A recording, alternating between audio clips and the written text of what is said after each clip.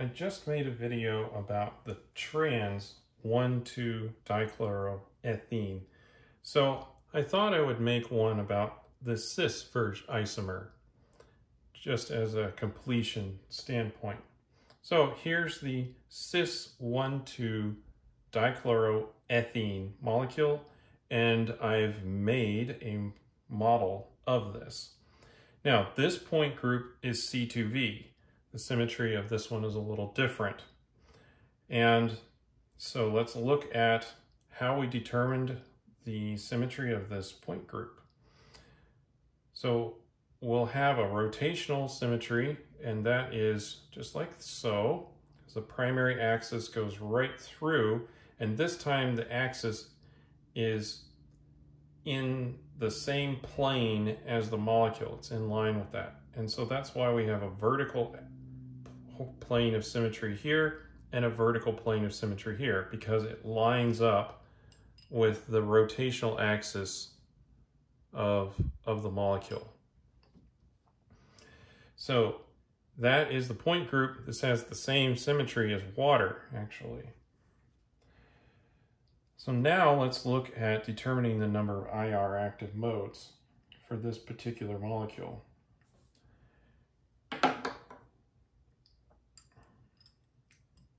So I've got the character table here, and let's go about counting up the number of atoms that stay in the same position for each operation.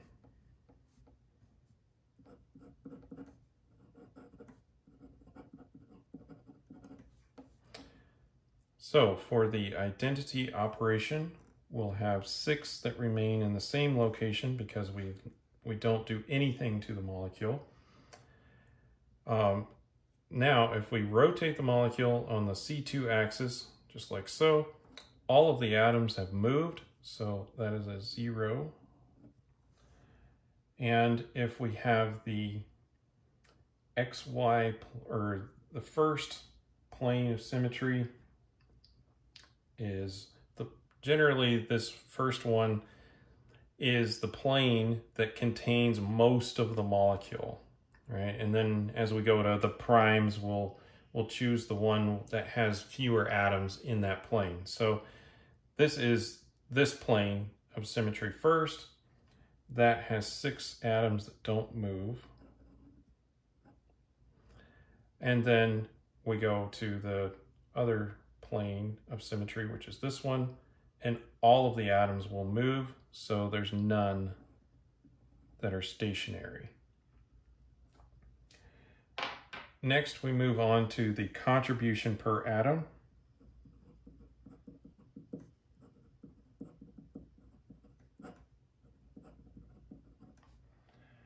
And for the identity operation, it's 3. For C2, it's -1. For reflection planes, it's 1. We multiply these two together to get the reducible representation. 18, 0, 6, 0. And now we go through the process of reducing this representation. The order of this group is 4. So 18 times 1, let's see here, 1/4, start at the beginning, times 18 times 1 times 1, but all of these are 1, so again, I'm going to be a little lazy on that and kind of skip that step. Plus 0 times other stuff is going to be 0. 6 times 1 plus 0. And this is going to be 6, right? 6 plus 18 is 24, divided by 4 is 6 A1s. And let's do the same thing for the rest of these representations.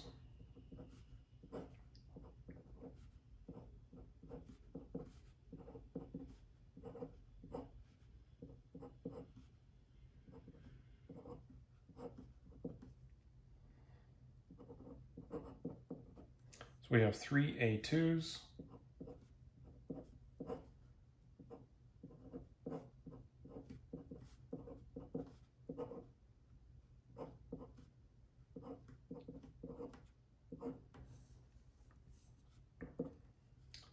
6 B1s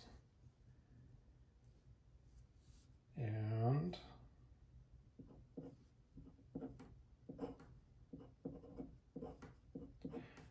now, while I'm writing this out, I should point out that although convention and a lot of people will make this first sigma be the one that contains the most atoms within that plane, if you do it the other way, you will still get the same answer in terms of the number of IR active modes. And when you ultimately end up drawing the different IR active modes, it will come out the same.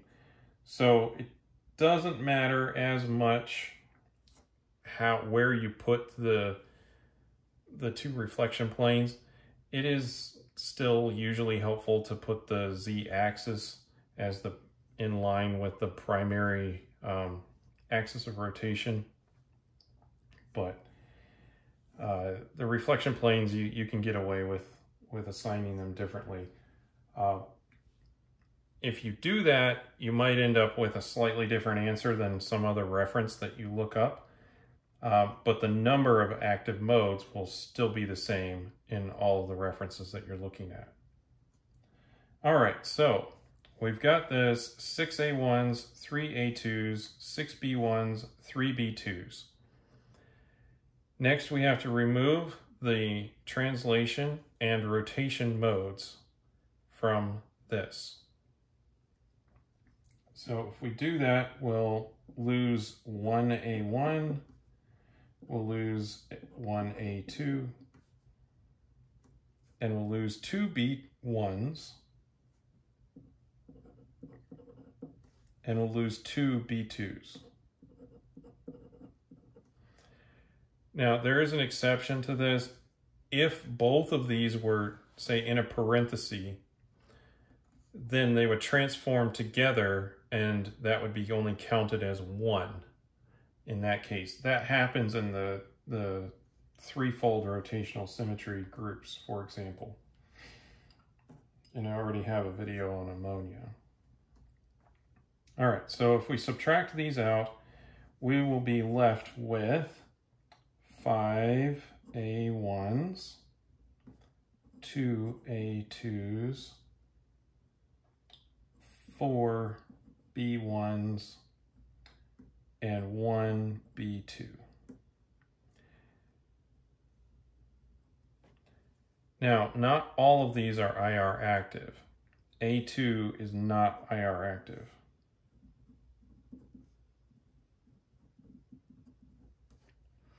And we can tell that because the only ones that are IR active are the ones that have the same symmetry as one of the coordinate axes. So A1 has the Z coordinate axis symmetry. B1 has the x-axis and B2 has the y-axis.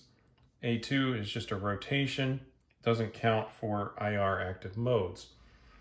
So these are not IR active. So if we add up these, it's 1 plus 4 plus 5, that's 10 IR active bands.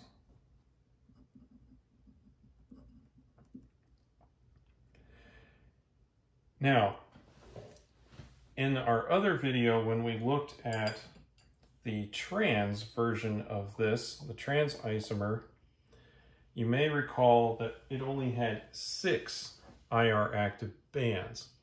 And this is one of the things that group theory can help us with. We can identify whether it would have a fewer number of IR active bands or a greater number. And that can help us identify what molecule we're looking at based on just the number of bands that we see. I mean, there are other ways of identifying what you have, but this is a relatively simple way. And that is one of the utilities of using group theory, to look at the number of the IR active modes. And in some cases, you don't even need to look at the entire molecule. In some metal complexes, you'll just look at how many carbon monoxide or CO stretching frequencies there are. It's a very strong peak, and you can use that sometimes to identify which isomer you have.